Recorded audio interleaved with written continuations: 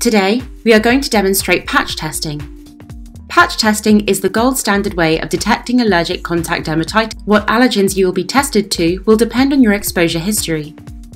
Your work history and where your rash is, for example. If your rash is mostly on the head and neck area, we often wonder about things such as hair products, cosmetic products, and different types of fragrances. We place the patches. After 48 hours, we will remove the patches. And after 48 hours is when you come back and we take a look and see if any reaction has formed.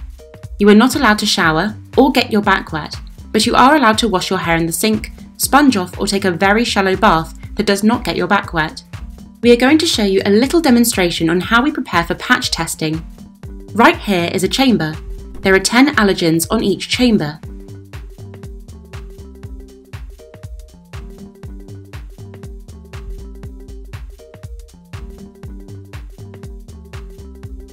What's inside these syringes are allergens.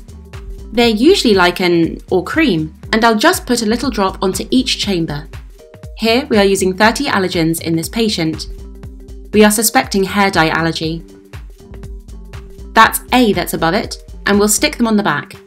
It sticks to the back with hypoallergenic tape, so it does not cause any irritation. Patch test leave for 48 hours, and come back to take it off in 2 days.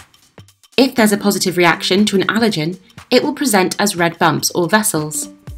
Here you can appreciate some positive results for chemicals we have put. Thanks for watching, make sure you subscribe to my channel.